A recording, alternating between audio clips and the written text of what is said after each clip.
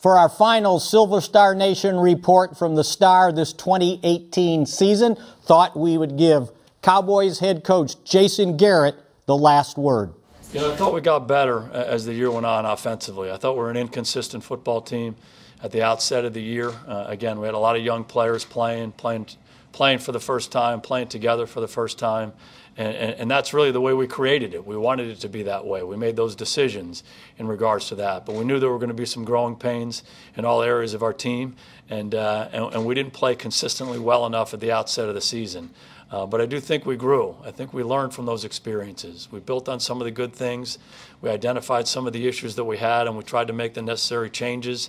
And I thought we got better, and I thought our team got better in terms of understanding what it takes to win a ball game, beyond just the preparation, each and every day and how important that is, but dealing with the ups and downs that you have over the course of 3 hours on a Sunday afternoon and being able to play well for 60 minutes. And I thought Scott and Rod and Chris and Keith and those guys did an excellent job teaching our team those things. We learned from some real experiences, some good, some not so good. But I thought we grew in those areas, and Scott. Thanks for being with us this season, and hope you rejoin us next year on the Silver Star Nation. I'm Mickey Spagnola.